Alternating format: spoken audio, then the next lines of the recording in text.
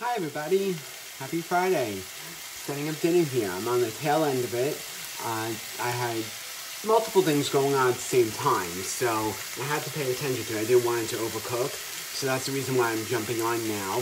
I made cauliflower rice, Mediterranean cauliflower rice, and I'm making chicken with bacon and avocado. I did a much healthier version. I'm using avocado oil. I also made the homemade guacamole using Pampered Chef's guacamole mix and avocado tool.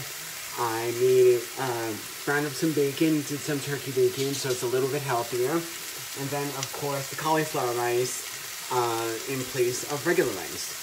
It also has almonds in it and a whole bunch of seasonings. That's really all it is. Super, super simple. The chicken is browning right now. It's almost done. Once that's done, turn off the gas. Gonna put some guacamole on each one. Cover it with some goat cheese and bacon. Let that sit and melt, and we'll have a really nice dinner there. And like I said, the cauliflower rice is already done. I'm just keeping it warm on here. I don't want it to overcook. A little bit on the spicier side. I will post the actual recipes when I'm done. And I will let you know how everything is. Should be delicious. It looks delicious. That's why we're actually doing it. If you guys got any questions, actually, you know what? This is almost done. So let me check in with our temperature thermometer.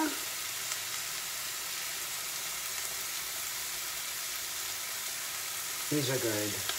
These are also spiced as well. What do I have on here? I've got avocado oil, cumin, paprika, and garlic salt on the chicken already. Then the guacamole is going to go on top of that. And then the cheese and the bacon. And the bacon and the cheese. So, these are almost done. I'm going to turn off the gas. Get some nice guac here. Put helping on each one.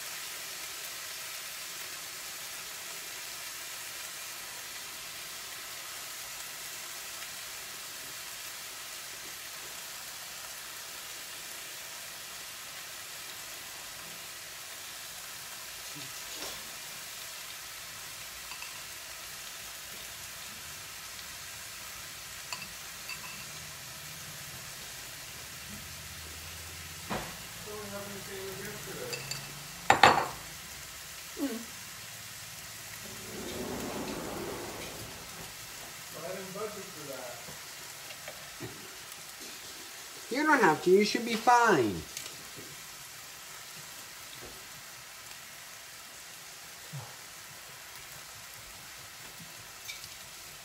Is this your own original recipe? Yeah, it's right over there. I printed it off. I wish you would put nuts in the cauliflower rice.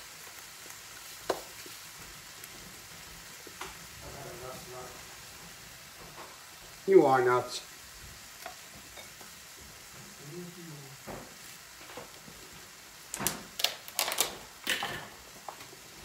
So it's the last step.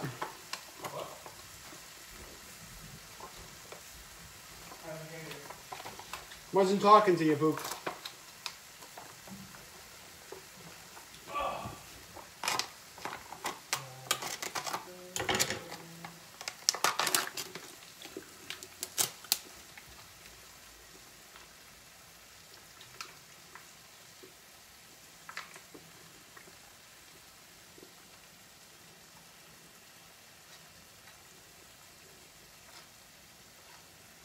Perfect.